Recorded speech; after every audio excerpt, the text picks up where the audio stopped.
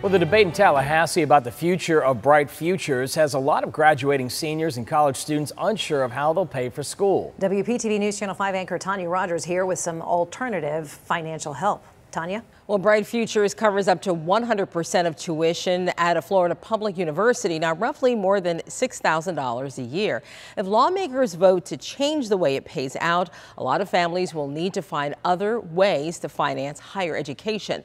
Now, first and foremost, fill out the FAFSA, which stands for Free Application for Federal Student Aid. Now, it's based on your family's income and will recommend grants that won't need to be paid back, as well as work study. But the biggest tip: seek out any and all scholarships. About 2 or 3 years ago, there was a $20,000 scholarship for King High School students. One student applied for that scholarship and she received that $20,000 scholarship because she didn't have any competition. Well, if you've exhausted all of the free money, so to speak, avenues, there are subsidized loans where no interest accrues until 6 months after the student leaves school. Now, unsubsidized loans start accruing interest as soon as the student takes out the loan. We have links to scholarship-seeking sites on WPTV.com. Tanya, thank you.